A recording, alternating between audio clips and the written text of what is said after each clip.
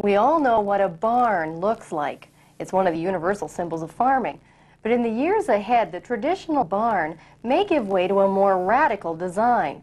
In real estate terms, it might be referred to as open concept. Ingrid Clark has more. Audrey and Russell Shelton have been dairy farmers since the early 1980s. Today, they milk about 50 Jersey cows twice a day in a brand new barn they've designed themselves. It's a design that's turning a lot of heads. Even Audrey admits she had her doubts at first. I kind of wondered.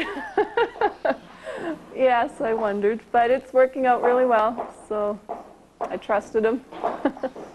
Don't get me wrong, I don't go for every idea that's out there, but there are some things in life you should just stand back and take a second look at. What's so unusual about the Sheltons' barn? Its simplicity. It's sort of a glorified driving shed, 90 feet wide, 120 feet long, with a 20-foot-high ceiling and no exterior sidewalls. Needless to say, the Sheltons have a constant breeze blowing through the barn, even on hot summer days. But what's it like in the middle of winter? In the wintertime, we dress warmer, of course. We wear insulated clothes and boots, and it keeps the cows very comfortable all year. There's no ammonia smell, and we're enjoying it much better than the old-style barn we had before.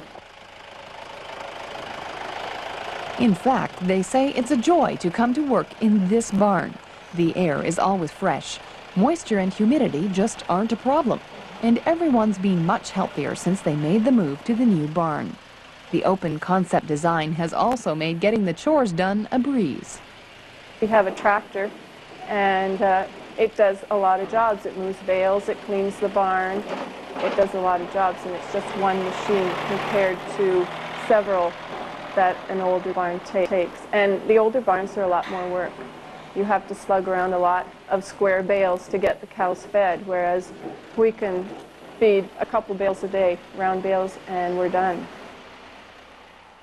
Cost to construct the new barn was about $100,000, a quarter of the usual price, and it was up in just 2 months. Because the barn has no sidewalls, the Sheltons have no use for large ventilation fans. Their hydro bill has dropped dramatically. They also take advantage of the exceptionally high ceiling in the barn.